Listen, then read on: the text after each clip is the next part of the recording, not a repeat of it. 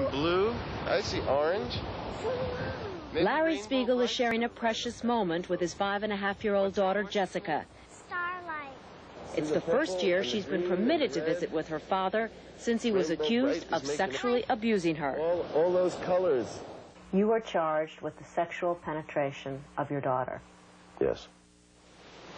Let's put our toes in the sand. It was a Friday afternoon, and I had driven to my office, as I did almost every afternoon. I had no hint of what awaited me. I was approached from both sides by detectives who showed me their badges and proceeded to escort me to the patrol car where I was handcuffed. There was a prosecutor's investigator in that car waiting in the back seat, and she said to me, "You are under arrest for the sexual penetration of your infant daughter on or about December 3rd, 1983. It was back then, in the midst of his divorce battle and a custody dispute, that Larry Spiegel, a New Jersey psychologist, faced a criminal charge of sexual abuse, a crime that carried a maximum penalty of 20 years in jail, a charge he says was completely unfounded. Why do you think those charges were leveled against you? I'm not certain that I can speculate accurately about my ex-wife at the time, what her motives were or weren't. I think she may have honestly convinced herself that something was occurring. I think it's also possible that it was pure vindictiveness, a sense of trying to get back at me. It's happening all across this country. The phenomenon now of instant custody being granted the moment a parent yells child abuse. If there's any reason, the slightest reason to believe the child might have been sexually abused, courts switch custody. Doug Besheroff is outspoken about unfounded allegations. He was the first director of the National Center on Child Abuse. Nationally, last year, 1.7 million children were reported as victims of child abuse and neglect. Of that number, child protective agencies go out and investigate and determine that about 65% of the reports are inappropriately made. They call them unfounded or unsubstantiated and close them. Research on those unfounded cases shows that 5 to 10% were deliberate lies. So parents in custody battles are using the system and getting away with it? Yes, I'm afraid so. Larry's troubles began when his daughter, then 2.5 years old, reportedly told her mother that Daddy had hurt her bummy, her genital area. The mother's concerns were eventually brought to the attention of the New Jersey Division of Youth and Family Services. They alerted the Morris County Prosecutor's Office. All I can say is that there was probable cause to believe that a crime had been committed. Mike Rubinaccio was an assistant prosecutor when the complaint was filed. He handled the state's case against Spiegel. What was the evidence that made you think, yes, a crime has been committed here? Both the victim in this particular case and the mother had been interviewed. There had also been some other medical information that was gathered, along with some information from the Division of Youth and Family Services. And what did the doctor observe? As I recall, he observed a circular redness, and I think he testified a pear-shaped redness in the vaginal area. My ex-wife took my little girl at 2.5 years of age from doctor to doctor to doctor and did a lot of doctor shopping, trying to get a physician or a psychologist to substantiate what she wanted them to substantiate. And she eventually found one who did? No, she never really did. She found one physician who was, I think, malleable enough for the prosecutor to get him to give a kind of a nebulous disclaimer of, well, we can't be certain that the child wasn't abused. I mean, I think that was essentially his strongest statement. Larry's ex-wife, Valerie Mulvey, has never spoken publicly about this case, and she declined to be interviewed for this report, saying she believes the emotional risk to her daughter would outweigh any benefits. 2 weeks after Larry Spiegel was arrested and charged with the sexual abuse of his daughter, his former wife, Valerie, brought the child here to Valdosta, Georgia, where her parents lived. It would then be more than 2 years before Larry Spiegel was reunited with his daughter. What were those 2 years like in capsule form? Hell. I wasn't permitted to see her. I wasn't permitted to call her. I wasn't permitted to write to her. My last words to Jessie, I said, "Daddy will see you on Wednesday, honey." And I never came Wednesday, and I never came the next Wednesday, and I never came for 2 years after that. The authorities would not even let me say to her, "Jessie, Daddy can't come see you now." Not even that. If in fact she was hurt, the protection of the victim is an important factor. Mike Rubinaccio was the one who successfully argued that Spiegel be denied contact with his child until the trial was over. That would take more than 2 years. There was some discussion as to whether or not, as a result of his particular trade, which was a psychologist, whether he would have an influence on the child that might affect her ultimate testimony. Do you promise to tell the truth? You're shaking your head. Is that yes or no? Yes. Mike Rubinaccio persuaded the court to allow Jessica to testify at her father's trial. He and the defense attorney questioned her on closed-circuit television, which was shown in an open court. At the time, she was the youngest child ever to testify in a sexual abuse case in New Jersey. Why don't you tell me how Daddy hurt you? Tell me. He stuck what? His face in your birdie? Can you show me where? Show me where. Come on. Wait, I can't really see, sweetheart. Show me where. Right there? Who did that to you? My dad. The lawyer asked her, "Where's your birdie? Show me." And she lifted up her dress. Yes. How could a child do that, come up with that, if it wasn't true? The same way that that same child said to the judge, "My daddy did something bad, and my mommy didn't tell me to say that." Can I ask you something? What? Did somebody ever tell you that Daddy was sick in the brain? Yeah. Who told you that? My mother. Oh, no. Some of the jurors we spoke with did say they felt Jessica may have been coached, and for them, that diminished the impact of her testimony. Larry says the allegations cost him dearly. The stigma of having been accused of it. When I went to the store, I would walk out and hear the whispering behind my back. Hi. Larry resigned his position as chairman of the psychology department at a local community college. His private patients left him, and his legal bills topped $100,000. It's just not fair. It isn't fair for the kids. Larry now counsels others who feel they've been wrongly accused, and he's recently finished a book about his experiences. You know, my own child, I didn't see her for over 2 years. Doug Besheroff wrote the afterword for Larry's book. He believes an increased awareness of child abuse has created a wave of public hysteria. False allegations of child abuse are a very serious problem because it misdirects resources. It means that child protective agencies have to go out on cases that turn out to be untrue. It's also very unfair to the parents involved because they have to take the time and the money to defend themselves. The child is a basket case. We've depleted all our savings and our college fund for our children at home. I'm not going to admit to something. I have not done it. I was accused of physically abusing my baby. Parents who feel they've been unjustly accused have formed an organization called VOCAL. It stands for Victims of Child Abuse Laws. It's in 44 states, and its numbers are growing. I was accused falsely of sexually molesting my 3.5-year-old daughter. I was accused of the most vile and heinous crime a parent could possibly ever commit against any human being, much less a child. There are a lot of people that protest too much about their treatment, and there are a lot of people that are abusing their kids. Tom Blattner is head of the New Jersey Division of Youth and Family Services. His agency is required by law to investigate every allegation of child abuse, and he is aggressively pursuing that mandate. The home in the United States is the most dangerous place for a child. 95 to 98% of child abuse occurs within the home by parents who are supposed to be loving these kids. And I think we have a ticking clock.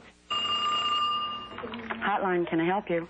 When a call comes in, it may seem like the most innocent thing in the world, and, you know, it's the most respectable person in the community. The next thing you know, it's just a unraveling story of horrors. And I don't know any other way to deal with this situation as long as child abuse is occurring than to just take every case as it comes and look into it in a reasonable manner. In the present situation, we've gone much too far. If 65% of all cases are closed, we have a massive intrusion on families. Ultimately, you're talking about, are you coming down on the side of children, or are you coming down on the side of protecting adults? And I think that we're real clear. We are trying to stand up for the kids. It was here at the Morris County Courthouse on January 16, 1986, that a jury found Larry Spiegel not guilty of sexual abuse. 2 months later, in a family court hearing, Larry was awarded joint custody of Jessica. He called that decision an enormous victory for parents who feel their parental rights are violated when they are falsely accused of abusing their children.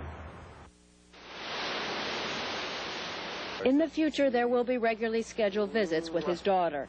Private moments that may help them understand the past. The biggest regret is seeing my little girl having to cope with this and knowing that she will have to cope with it for the remainder of her life. She was separated from me without any idea of why her daddy didn't come to see her. The feeling of abandonment that she must have experienced, that to me is the tragedy. Yours and hers? Mine and hers, yeah.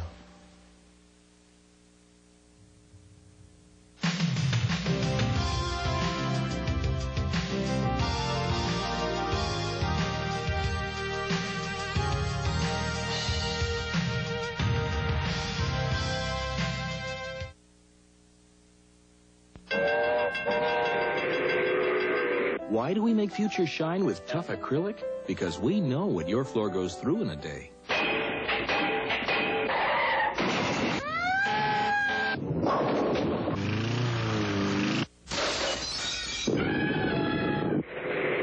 Future stands up to any kind of traffic, even messy spills. Future with clear acrylic, the tough shine for your high traffic floor. Flight 124, fly runway heading to 3000, right turns 270. You are clear for takeoff. Introducing DuPont certified Stainmaster carpet. Stainmaster gives you a revolutionary new level of protection against stains and spills that's better than any other carpet you can buy today. Because you never know. Gentlemen, start your engine. New Stainmaster from DuPont Carpet Fibers. The top of your TV should be more than just a shelf for your VCR, so Zenith designed a slim, new midsize that does just about everything but take up space. Zenith. Quality. How do you learn to operate a Zenith VCR? Easy. Our instruction tape shows you the way. Zenith. Quality.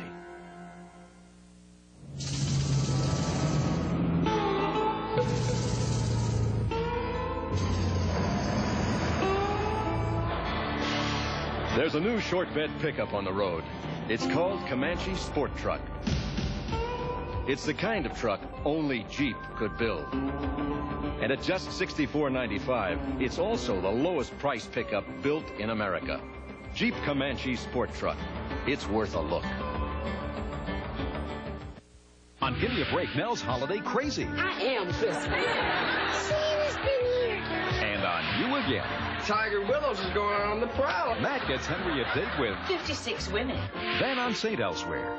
Will Ehrlich win Lucy? That could go either way. And live to regret it? Wednesday.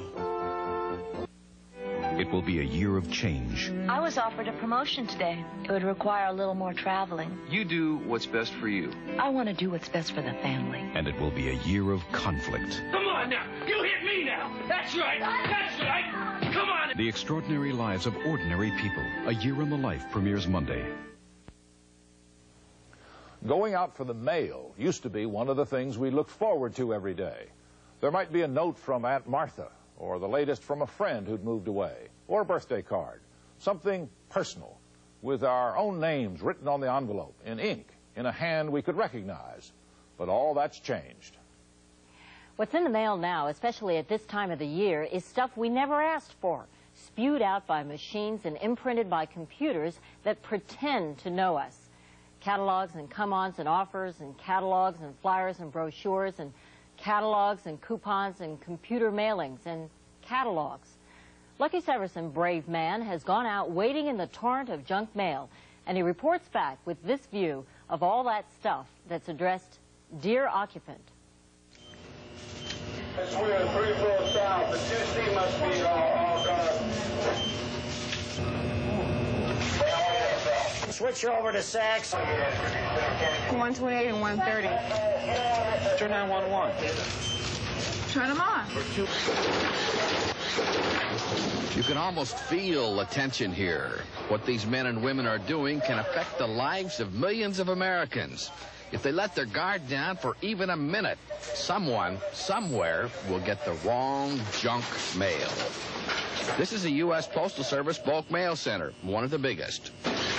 Truth is, it's almost impossible to stop this kind of mail from coming to your house, and they know where you live. The entire file of addresses, some 89 million addresses, are stored on IBM cards, and there's one address per card. Virtually all addresses in the country where American households are on the list. Vince Giuliano's company is the largest mass mailer in the country. Each year, Advil sends out 4.5 billion pieces of mail. That's billion, and that's nothing. Last year, Americans received so many pieces of junk mail, if they were placed end to end, it would stretch all the way to the moon and back 15 times. Roberta Maneker is with the Direct Marketing Association. It has grown enormously. It has really become a mainstream channel for the distribution of goods and services in America. It's acceptable, it's fashionable. And it's everywhere. Imagine what it would be like to lug it around day after day after day, like mailman Mike Surma in Berea, Ohio. Did your back ever get tired? Well, I've been ailing with back trouble. I've been going to a chiropractor for the last 6 months. How many pieces of bulk mail do you think you've delivered in your lifetime? Good God. I have at least ideas, sir. Tons. Maybe 500, 1,000, a million? I think about a ton of this stuff.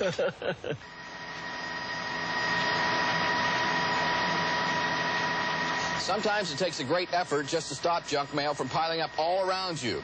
My house here in Chicago is right next door to one that's going to be refurbished. It's vacant and has been for weeks, but the mailman keeps delivering junk mail there. I've asked him to stop. I've pleaded with him. But he says neither rain nor sleet nor vacant houses is going to stop him from delivering junk mail. It's become like Chinese water torture. Americans have always been #1 at the technology of mass production. Mass hamburgers, mass cars, mass mail.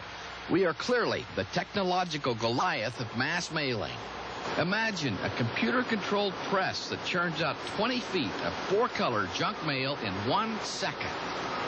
This roll of paper may look like something in your home, but unlike bathroom tissue, it weighs 2,000 pounds, and they go through a roll of it every 30 minutes. And then they chop it, shuffle it, wrap it, and stack it. Not necessarily in that order. In some cases, there is so much junk mail, post office employees work right out of the company warehouse. We were surprised at the togetherness of mass mailers in the post office. It's almost as if they're working for the same boss. We netted about $30 million last year. Postmaster Dean joins. And you have to work really closely together. You have to work close together. If you didn't work close together, what would happen? Oh, a dilemma, probably. The mail's got to go. Without the revenue from junk mailers, the Postal Service might go broke. A first-class letter could cost a lot more. Revenues from bulk mailers account for 30% of the Postal Service's annual budget. That's why mail carriers might complain, but not too loudly. There's a lot more mail than I thought there ever possibly could be. Third-class mail, bulk business mail, not junk mail. Well, I think the postal term for it is non-preferential business mail. This is bulk mail. It's not junk mail. No, junk mail is the wrong word to use. Why is that? Well, Mike? that's sort of slang. Slang? Yes, sir. Does it help that This bulk mail is paying your salary. Does that help change your attitude a little bit? It's known as bread and butter at the post office. They work together so closely, mail carriers often inform junk mailers whenever you change your address. They even tell them which side of the street they walk down first, so the junk mailers can pre-sort their deliveries for them. Remember when your junk mail was simply addressed, Dear Occupant? Now it has your full name, including your middle initial, even your sex. What they have done is rented a list with your name on it. And when they compare that list with another and maybe another, they can learn a lot about you and your neighbors. Probably how much money you make, what kind of car you can afford, your taste in clothes. And it's very likely that your name is on at least one list, according to ACLU lawyer Jerry Berman. Direct mailers are increasingly becoming very sophisticated at identifying each and every one of us. Our income patterns, the size of our households, what kind of cars we drive, our age, our occupation. We put that information into a computer with a complex statistical analysis procedure to identify the unique neighborhood types in the country. If you have a zip code, Sam Barton has a pretty good idea who you are, what kind of money you make, your education. And we are all categorized under cute little headings, like money and brains, furs and station wagons, bohemian mix. Let me give you mine. 60614. 60614. Bohemian mix. Mixture of young, up-and-coming professionals in their 20s, early 30s. His computer was right on about my neighborhood, so I gave him the zip codes of some famous Americans who might be interested to know what kind of neighborhood they live in. Walter Mondale, 20016. 20016. He's doing all right. Money and brains. Losing the presidential election has been very, very good to him. Okay, let's look at Jesse Jackson, 60649. Emergent minorities. That fits. Dan Rather, 10028. Tom Brokaw, 10021. Peter Jennings, 10024. These gentlemen all have selected different zip codes, but they're all classified in the urban Gold Coast, which again is the top of the line. They're doing urban okay. Dwelling. Doing very, very well. What are the chances that my name is not on the list somewhere? I would say the chances are 0. Psychologist Joseph Margolin says people sometimes actually like junk mail, maybe even need it to keep them company. There are a lot of isolated people in this country and in this world. A lot of people who are eager to get some mail and don't have anybody to write to them. And at least you have something that the mailman drops every day. You get a lot of it, don't you? I surely do, an awful lot. Do you like it? Very much so. Really? I enjoy reading because I don't get out any. Meanwhile, it just keeps coming. Junk. And Americans keep complaining about it. Junk. And sometimes we get carried away, like Clifford. He just loves to hate junk mail. At the present rate, there will be 4 times as much junk mail by the year 2000 as there is today.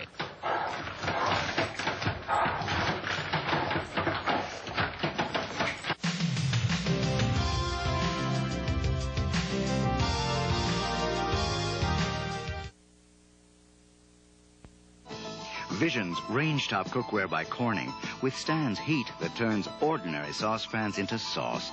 And unlike metal pans, they're perfect for the microwave. Vision's by Corning. It's visibly superior. Makes you think of kisses and hugs. Gotta get a gun, gotta get a gun. Everyone is full of love. Gotta get a gun, gotta get a gun, gotta get a gun.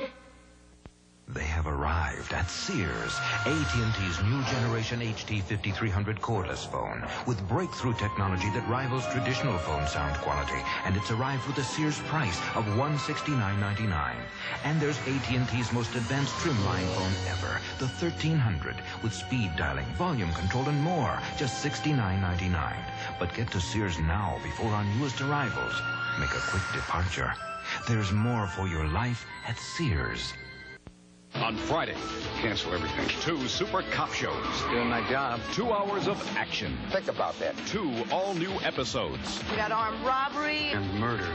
American Dream. We can work this out so nobody gets hurt. 2 of the hottest hits on TV. Miami Vice, followed by Crime Story, Friday. Saturday, Hunter and Dee Dee are taking the heat, tracking a deadly kidnapper. Will this mysterious killer make Hunter's day? You want to fight? I hope you do. Saturday. Before we leave you tonight, a couple of updates. Last week, we profiled Clint Eastwood, whose new movie, Heartbreak Ridge, opened across the country. The reviews were generally favorable, except for the Defense Department, which, after lending technical support to the production, withdrew its approval because it felt the film portrayed Marines as too violent and too profane. And the Democrats were true to form yesterday. Jim Wright, the congressman from Texas and the subject of our profile last week, has won unanimous approval from the Democratic majority as the next Speaker of the House of Representatives. Mr. Wright had no opposition. That's our program for tonight. We won't be with you next Tuesday night, so we'll see you in 2 weeks on Tuesday, December 23rd. Good night.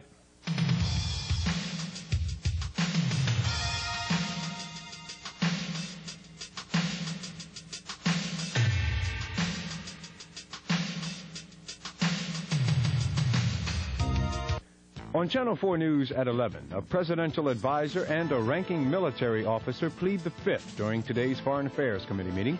We'll have details on that. And an industrial accident at the Surrey nuclear power plant has left 8 people injured. Join us for more on these stories and tomorrow's weather.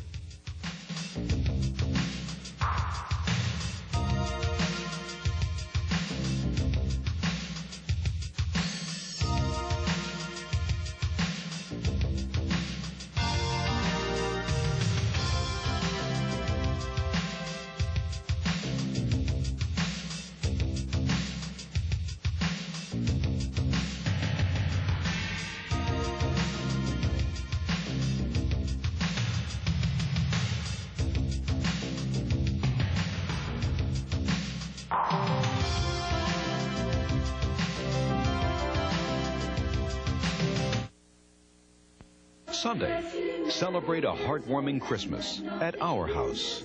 Merry Christmas. Then on Valerie, when Dad's grounded at home, life's a scream. I guess I can skip the aerobics this morning. And on Easy Street, are Eleanor and Quentin gone for good? Ding dong, the witch is dead. All right! Sunday,